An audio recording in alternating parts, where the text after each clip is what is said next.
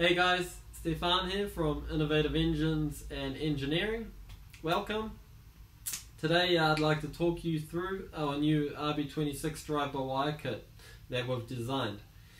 So after years of disassembling and reassembling RB26 engines for Autotech and Motorsport here in Switzerland, I wanted to be able to clean up the intake side, remove all the vacuum lines, water pipes, hoses, idle control valves, and so forth.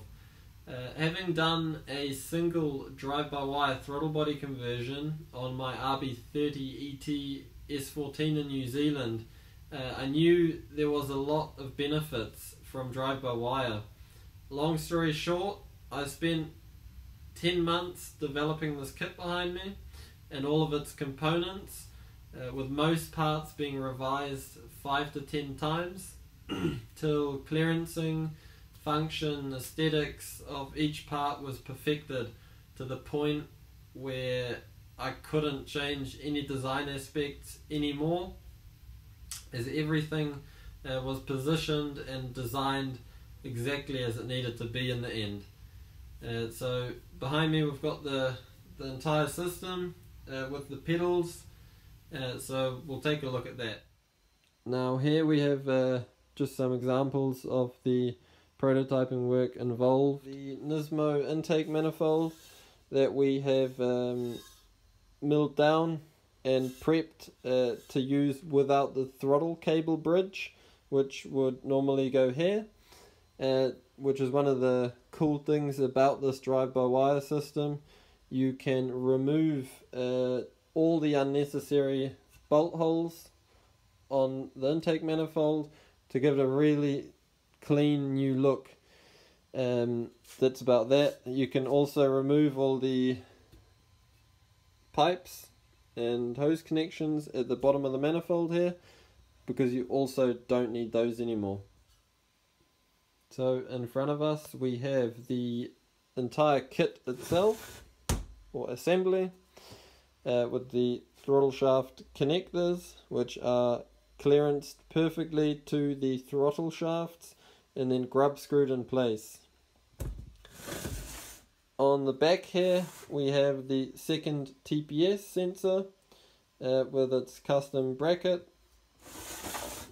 and then we basically just have our throttle motor mounted.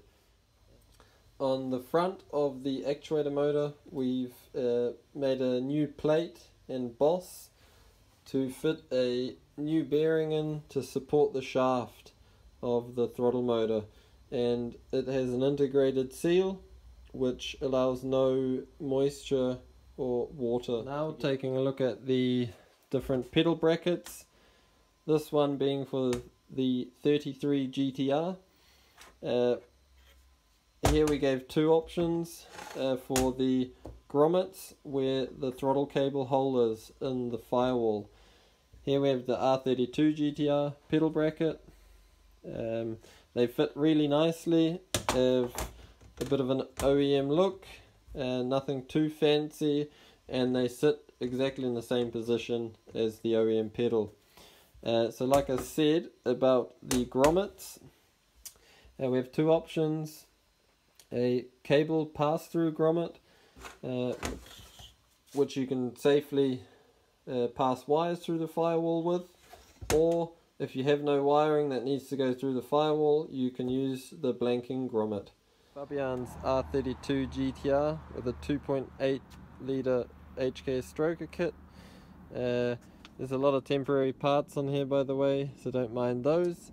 But we can take a look at the drive-by-wire system installed. As you can see, it gives it a really nice sleek new look for the RB26. Something out of the ordinary. We're going to wrap it up with the wiring loom and ECU selection.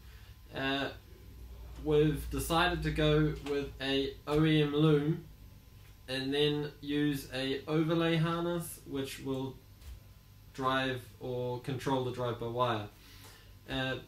If you wanted to go a lot further, you can have a complete motorsport designed loom with every other sensor you want to fit into your project and into your car. It's totally doable.